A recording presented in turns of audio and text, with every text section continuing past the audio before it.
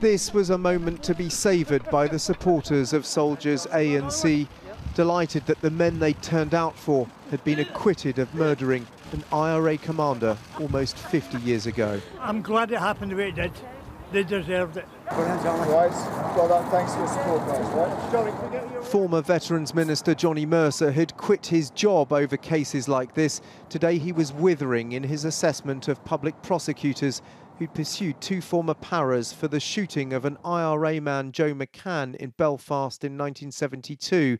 They served their country, and for them 50 years later to be in court on the stand for murder, right? All that's changed is the politics. There's no new evidence, I think is shocking. But for the family of Joe McCann, today was a difficult setback in their quest for justice. The judge was right when he used the word appalling to describe the failure of the state at all levels in relation to the murder. The shooting of the IRA commander Joe McCann, pictured here with a rifle near to where he was shot, happened at the height of the Troubles. McCann commanded the official IRA's 3rd Belfast Battalion.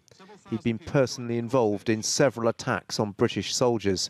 His funeral was attended by the official IRA's Chief of Staff.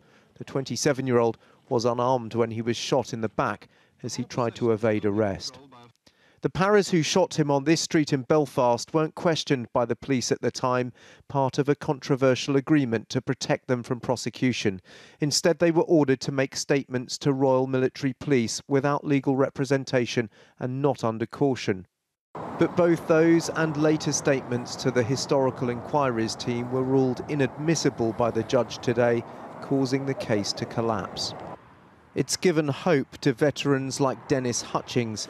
He's dying from kidney failure, but is still facing trial for the 1974 death of Pat Cunningham, who had learning difficulties and was shot as he ran away from an army patrol. Dennis Hutchings has always denied he was to blame. It's crazy. I mean, how can people, witnesses and everything else, remember, the detail of what happened 50 years ago? Especially when, as a soldier, and you're on a patrol and you're in a hostile area, which it all was, and you have seconds to make decisions.